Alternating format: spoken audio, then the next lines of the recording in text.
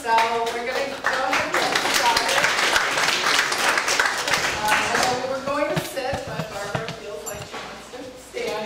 So, I want to stand so that I can point to different headings and people can.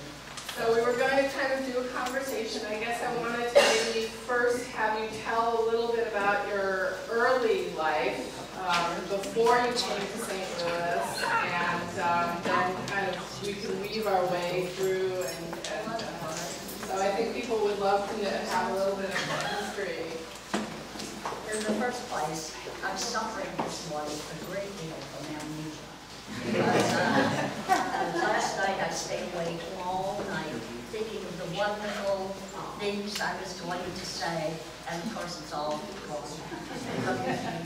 I think being 90 gives you a chance to look back and to think about your own life and the fortune of having a lot of luck and a lot of support from a wonderful pair of parents and a sister and a housekeeper, and the business of making art, not painting, but music and reading and philosophy and everything that was fun, and at a time which was during the Depression, when people didn't have little things that they could keep checking out like fun.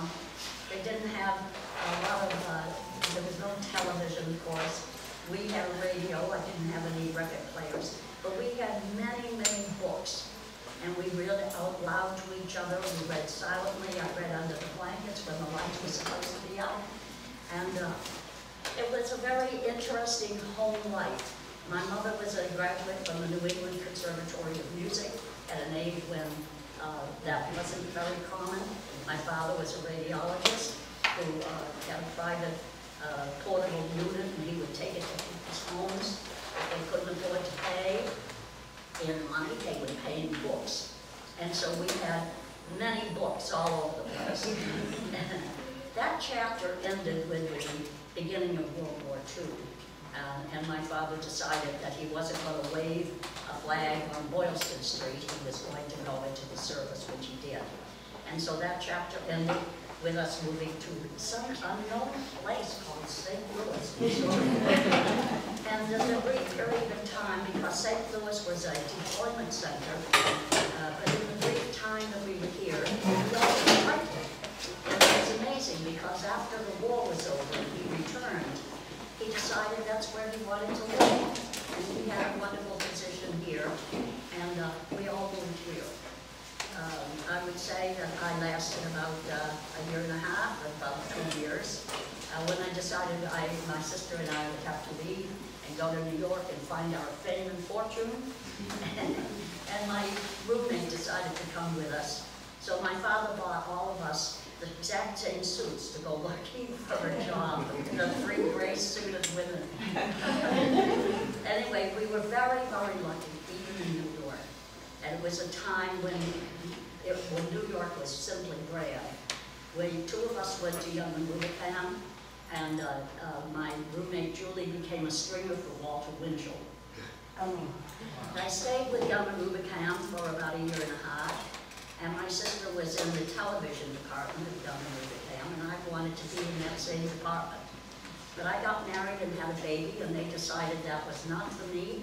The baby would get sick, and I would have to leave and stay home and take care of it, and blah, blah, blah. So I got all dressed up and went down Madison Avenue and went directly over to CBS, where they decided to take the... At that time, news was broadcast from the United Nations out on Lake Success in Long Island.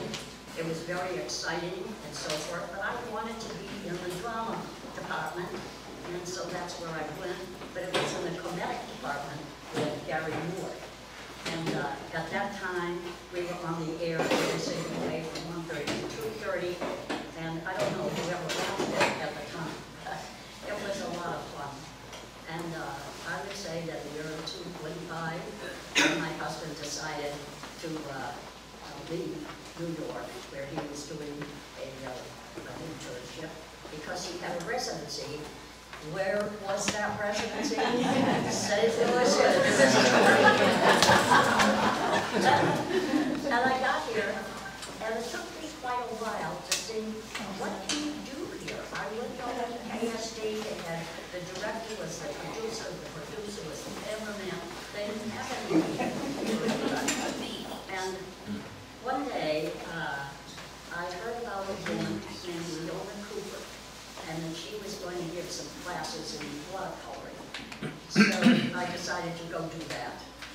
And lo and behold, I thought I really liked it.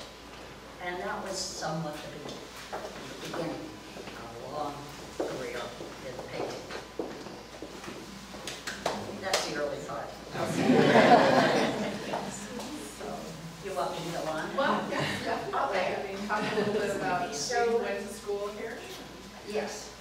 Well, I did go to the School of Journalism at the University of Zurich to begin with, and so that was much easier to be able to get into Young and Rubicam and so on. But the next chapter in my life was really dynamic because my husband and I decided that we wanted to see a lot of the world. And the world is a pretty big place, and what I made the mistake of doing was to go to Europe first. And the reason I say that is because in reality there are so many more interesting and unusual places to start with that you no longer can go to. And if I were to ever do that again, I probably would start in Persepolis in Iran. And I certainly can't do that now. And anyway, we went to a number of places, but the place that struck a chord was going to India.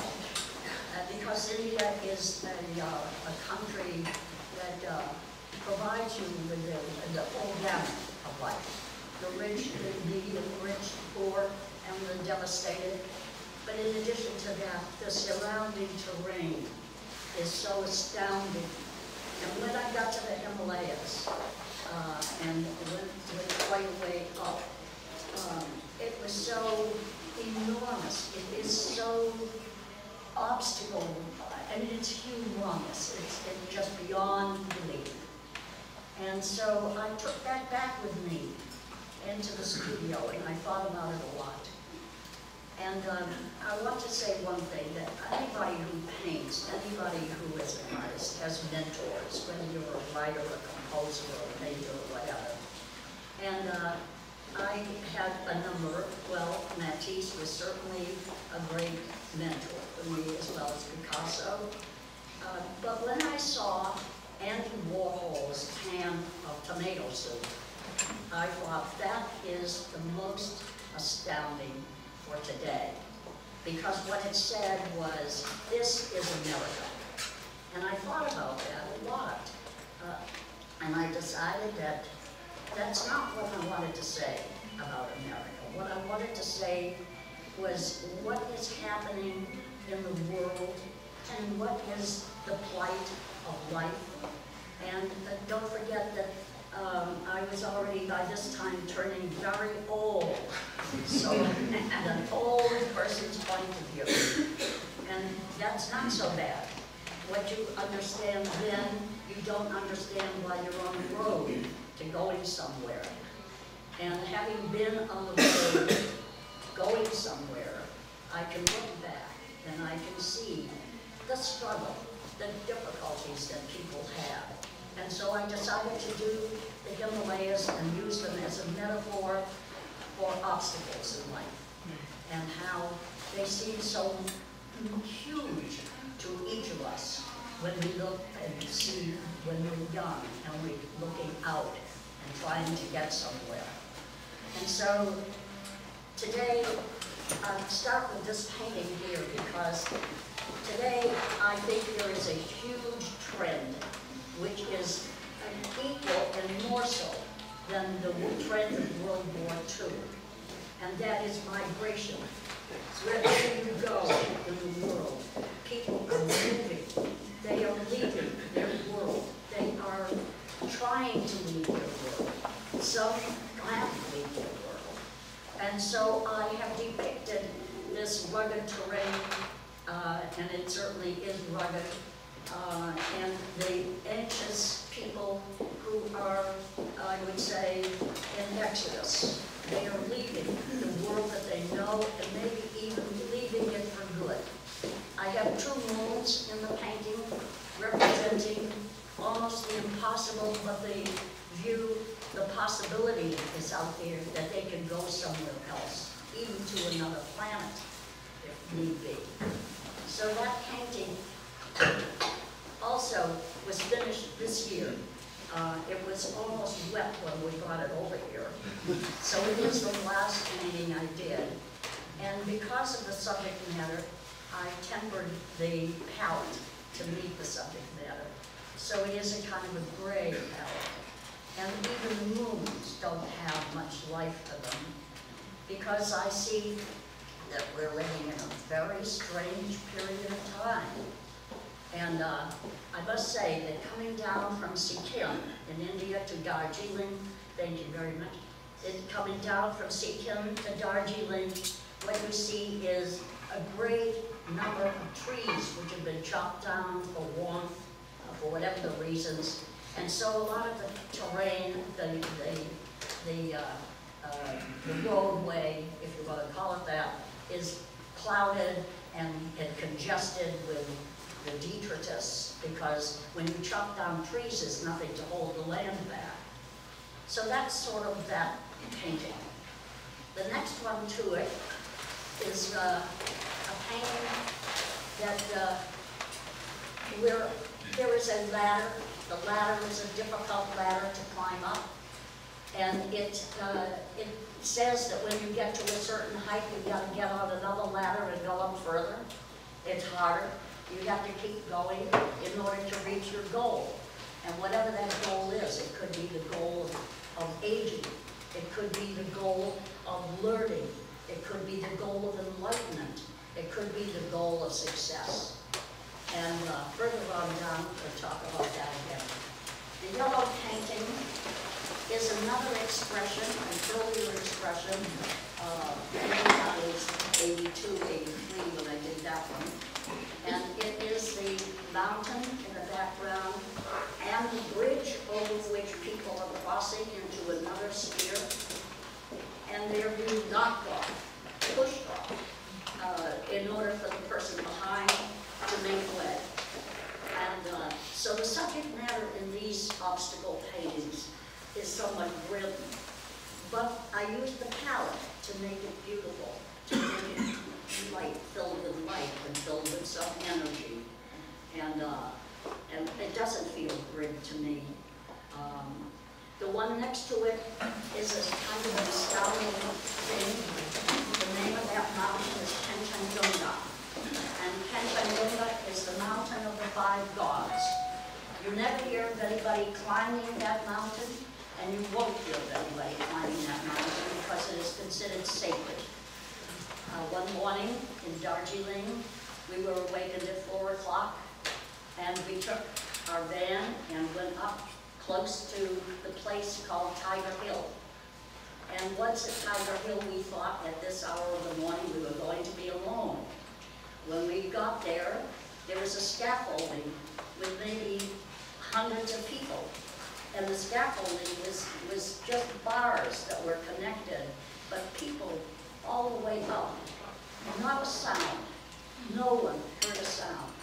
It was quiet. It was mystical. And there stood Kanchenjunga. Now I had flown past Kanchenjunga earlier, maybe two years earlier. It took a half an hour to get past it by plane. So while we're standing there, this tiny little sliver of lipstick red appeared over the mountain. And as it came up, that sun was like a ball of fire. And it cast this beautiful rosy hue across the jagged hills of that particular mountain. And at that point, out of the mouths of those hundreds of people hanging off that scaffolding was ooh, ooh. It was an experience that was so sacred in its own way.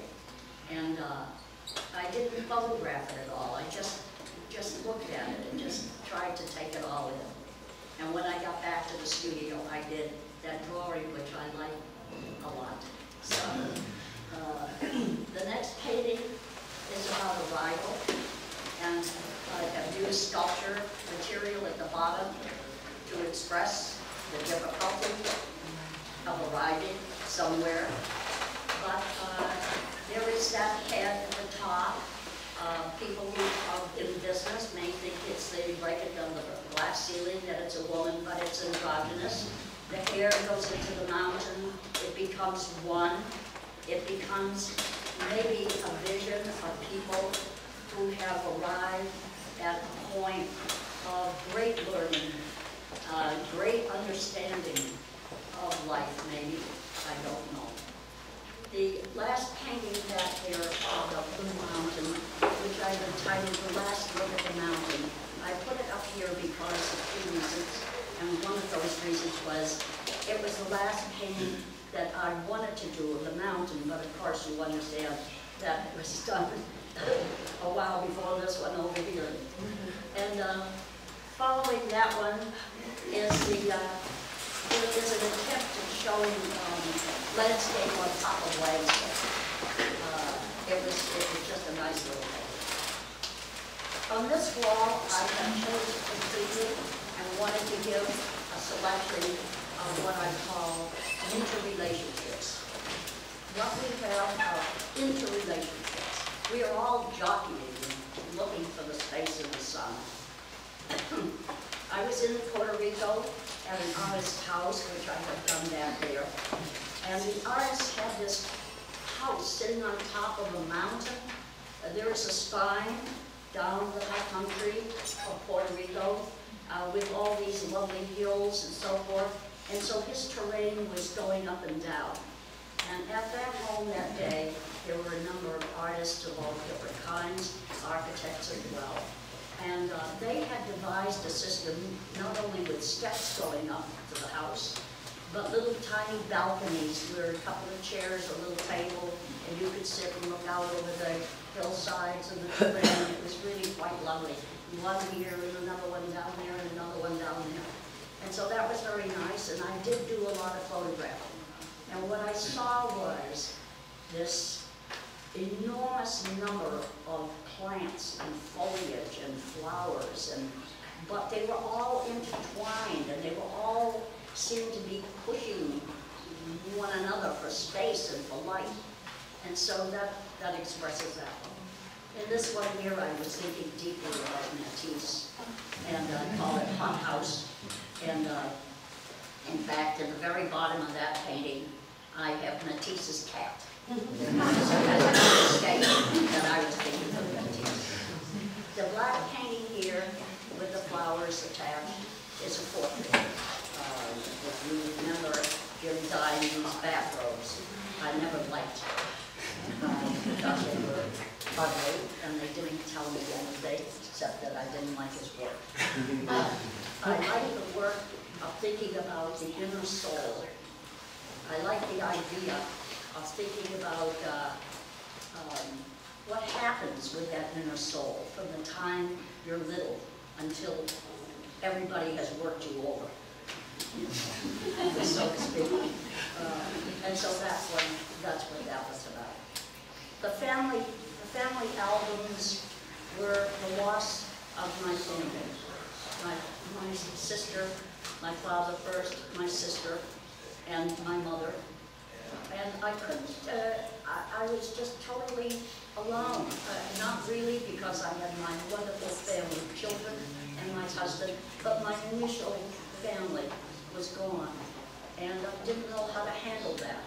And eventually I began to look over photographs of them before I had ever known them, as people who were kind of strangers. And I began to think, this is just wonderful. I'm going to incorporate them in some kind of a background that I choose. And that got me thinking about something other than my loss. And it got me over that to an extent.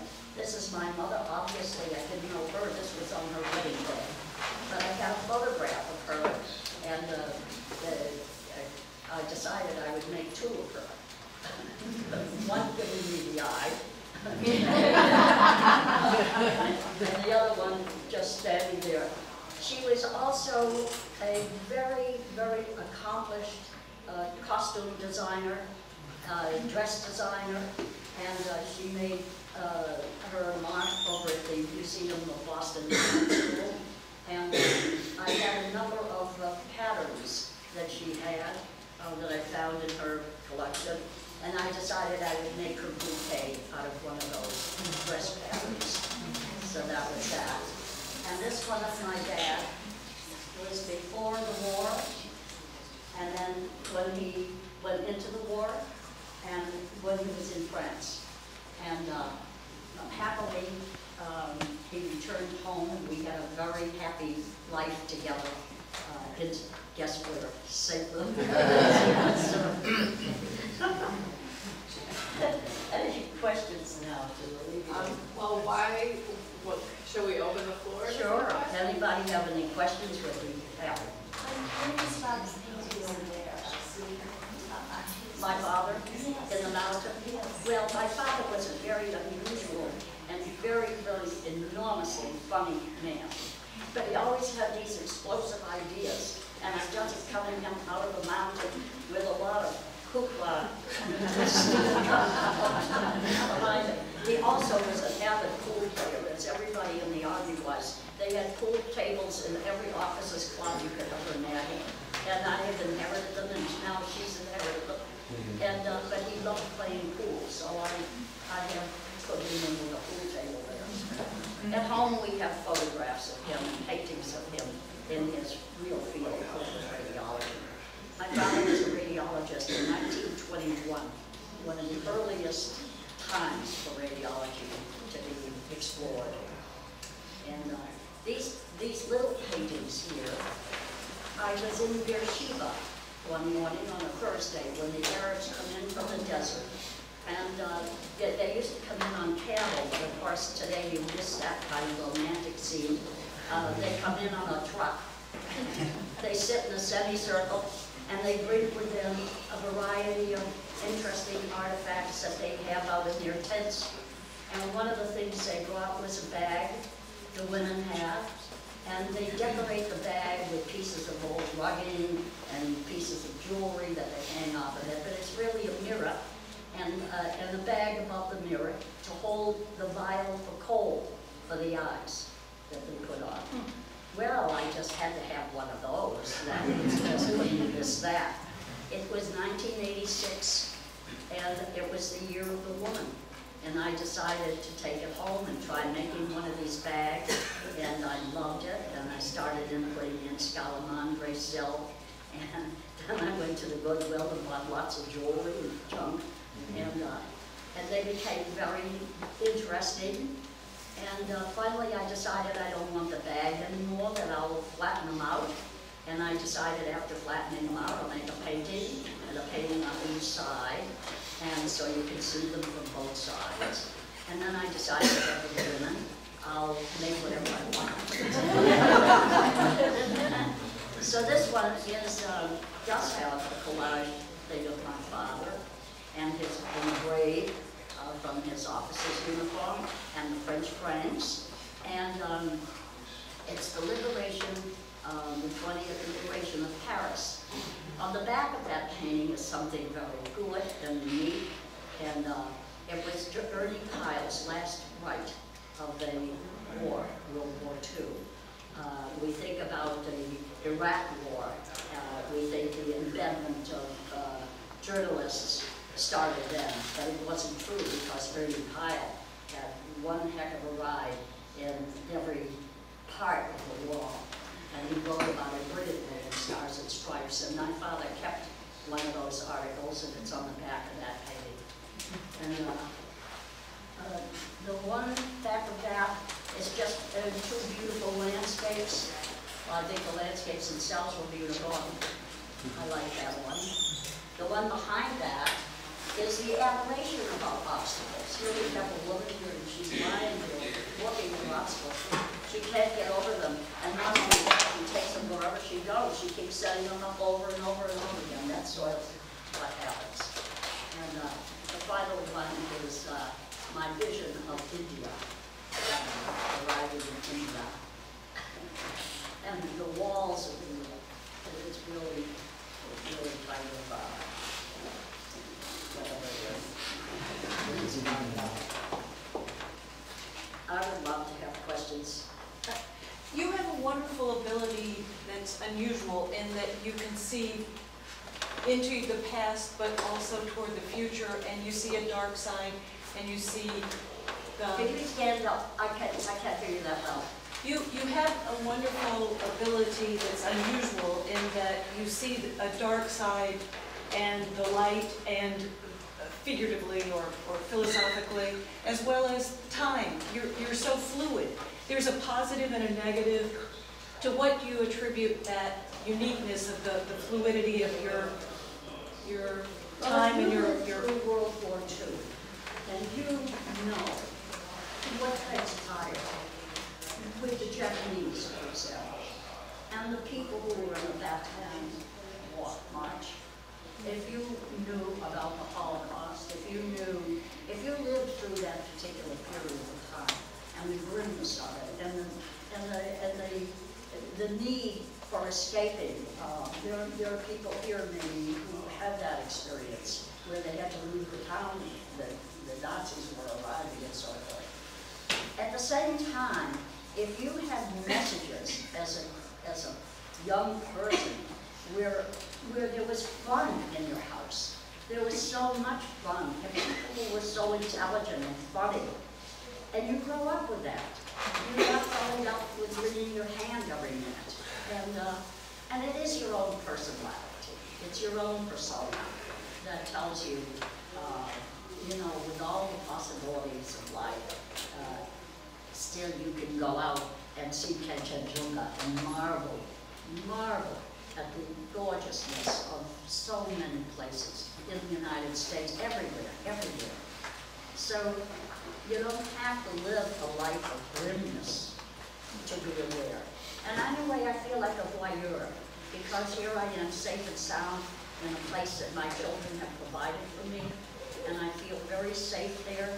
But at the same time, that should not shield me from being aware of what is happening in the world. It's just such a very difficult period of time we're going through. Think about the 50s with President Eisenhower. He had the most wonderful Congress. They did nothing. They didn't pass a damn thing. It was perfect. It just, you know, people weren't even fighting with each other.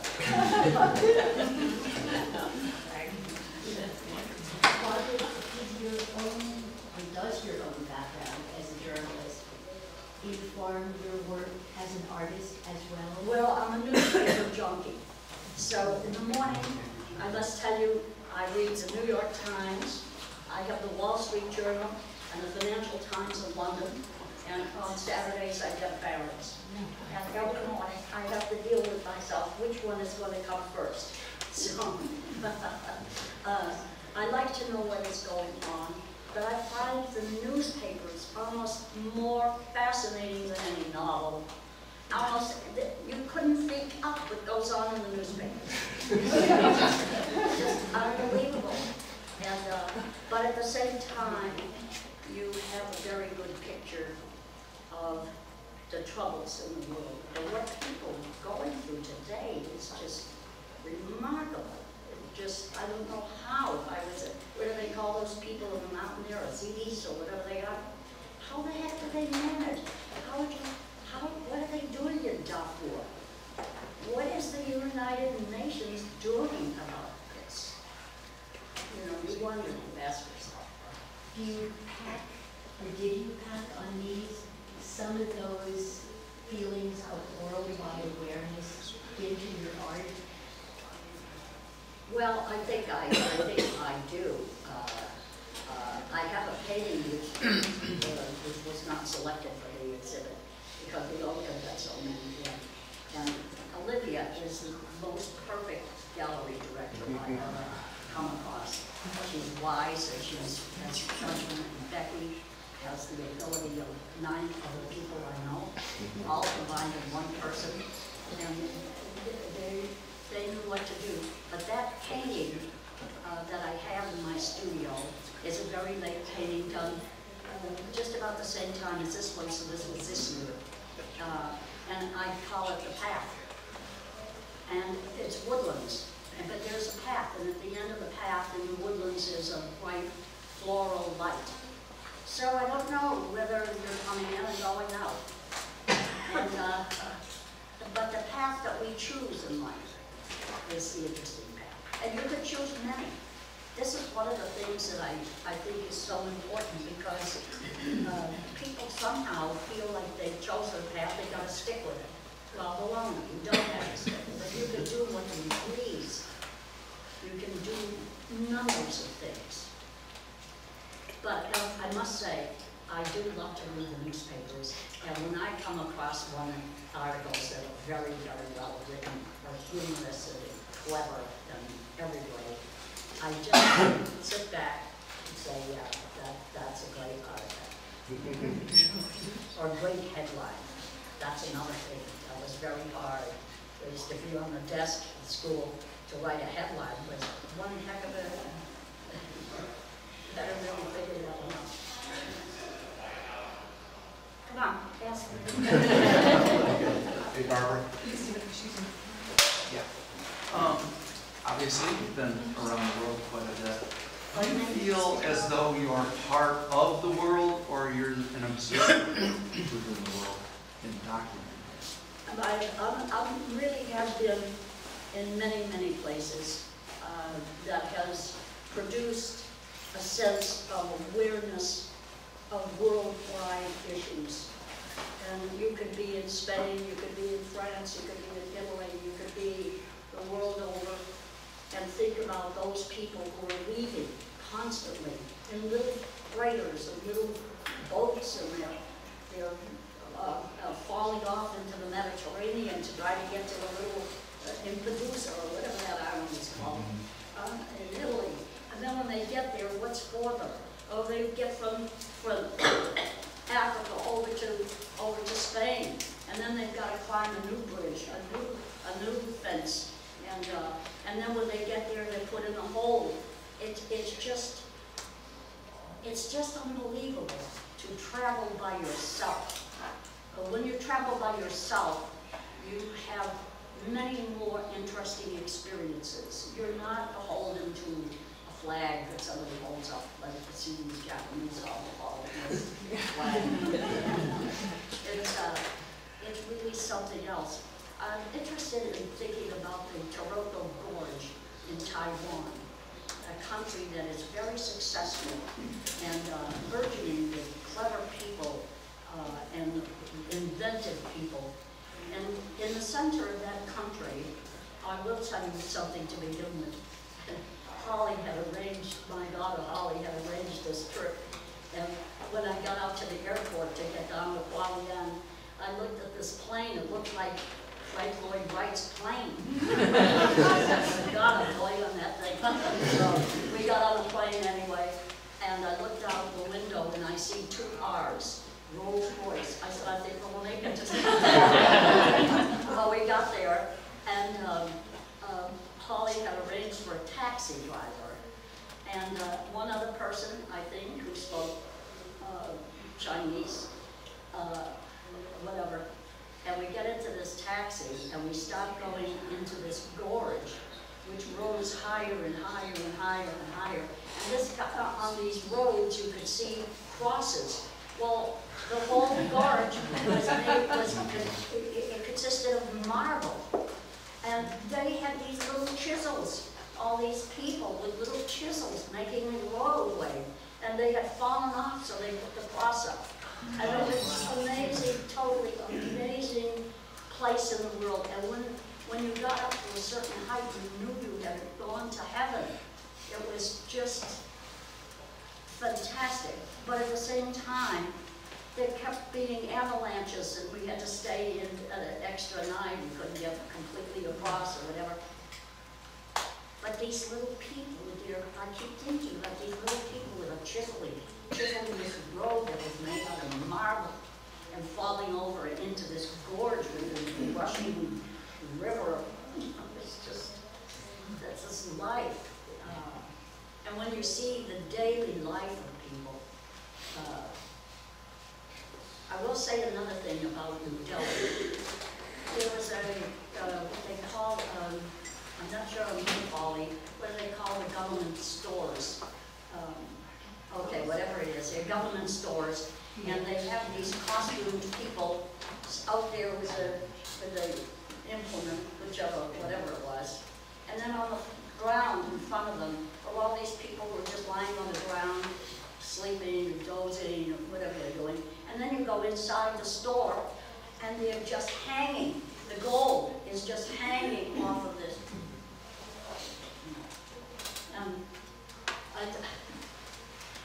We're in Varanasi one day, and at the end of that trip with that terrible guy, and he just had his fingers in the window, and I said, well, thank you very much and goodbye. I'm sure when I come back, you'll all be eating each other.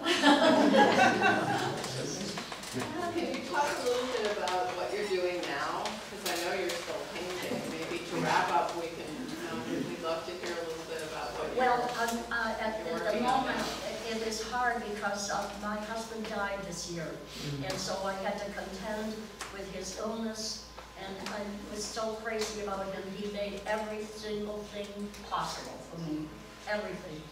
And my best friend and my companion for 67 years. And so the losing of him and watching him go was extremely difficult. So I decided that if I was going to do anything, I was going to do another bigger painting about family, and not only about family, but memories. I wanted to do the Picasso ladder. If you remember, he always had a ladder, and he had a minotaur following. He had all these things, and he had these things he took with him wherever he went. And the ladder, I think, was very important for me because I'm little. In order to get to any of these paintings, I have to go on 2 ladders, one for each foot, and then have to get up to it. So the ladder is included. And then Burma, going to Burma and seeing the plains of Pagan is the most unbelievable, outstanding, and not many people have gone there. I guess more and more people are going to go, but it was so outstanding that I decided to rent a cart and go back out there at midnight because there was a full moon. It's 1,000 temples that sit there, unused, and just sitting there. And they look white, and they look almost mysterious. They look definitely mysterious. It's just a scene in a it just putting some of that in this new painting. I don't know, they're just trying to, figure out how it's going to go. Incidentally, painting and resolving the painting is definitely from Matisse. If you turn a Matisse upside down, sideways, or any old which way, it's resolved. You wouldn't do another thing to that painting. And that's the way it should be. Also, to look in the mirror and see where to go with your painting. It tells you the being, So, little technical things that are interesting. So I am working on that big painting. Are there any other questions? So I see that you focus, at least with this show, mostly on painting, oil painting, and the people on it. But you said you started with watercolor. Are you? Never. No. I finished that long ago. You know why? It's too hard. Being a good watercolorist is very difficult. Are there other museums that you've tried? Oh yes, I tried acrylic, and acrylic flattens out. And I did a lot of acrylics, but I don't like that either. So I really love the texture of oil.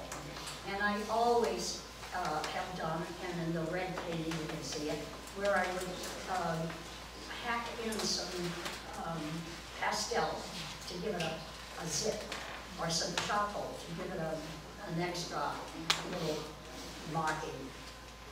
So I like that. There are a number of things, but I like oil painting. And you work on paper with oil painting. Most of these are on paper. Yes. That's remarkable. Well, one of the reasons is a canvas this size is pretty heavy for me to turn upside down, paint sideways, and paint upside down. It's heavy work, and then you've got to have it on an easel. And so this way you put paper up and you pin it to the wall, or tape it to the wall, and you pull it down. You can, you know, lay it on the floor. You can walk on it and do it. You've touched on it a little bit, but can you talk a little bit more about color? Well, I love color. I love color. And I do think that certain things require a certain color. This painting here is a portrait of the inner soul. And I think that it required exactly what I wanted out of that. And the same thing with the hothouse. Just the name alone inspires you to use a brilliant color. And what can I say? I love color. And the layers, I mean, for instance, in this work, I mean, the way the colors are layered, are almost iridescent, and that's the way I read it, but I don't know. Well, you know, one of the things is, my father had blue eyes. My mother had blue eyes as well. And there was something about blue in the family. Everybody, all of us like blue. And so I use blue a lot, as you can see. And at the same time, I think the introduction of a subtle color scheme seems to work. I do like color, but I don't like raw color. I have to say, there are a number of artist pieces that are really fairly ugly when you look at them. When you look at the real paintings, but they reproduce exquisitely. And most of the time, what we're looking at in the studio is work that is reproduced. And consequently, I'm not saying the work is ugly. I'm a big fan of Joan Mitchell, and but I have seen her work in the Met, and I've seen it in Paris, and I've seen it, and it's very raw. I know part of that was because of her life. Her life was not an easy life. But in the reproduction, I certainly think they are gorgeous. And so it's beneficial sometimes just to look at a reproduction for your own purposes. And her color schemes are all just beautiful. There is one person, I'll just say this, there is one person whose work, a living artist today, whose work is so important to me that almost everything I have done within the scheme of the mountain paintings is Anselm Kiefer. And Anselm Kiefer was born as soon as World War II was over. He was born in the eastern sector of Berlin, not Berlin, but the eastern sector of Berlin. His ability rests upon a monumental, as big as the Himalayas. His ability is packed with information. It's packed with Kabbalah, mysticism, mythology, literature, poetry. He is a holder of the most astounding amount of information of anybody I know. And his paintings are they are so, it's like stereophonic sound. It's like you're walking into the painting. They are gigantic. These look minuscule next to his. Some of his paintings are 3 stories high in the museum. The business of looking at the sea that he has painted is make you seasick. You feel like you're certainly in it. He has, for me, become my real mentor. It's what I would love. I have two things. Do I wish I had done it, and do I want it? And both of those things apply to Anselm Kiefer's work, his paintings. Anybody who's interested in finding out about him, there's a million books on it. But thank you so much.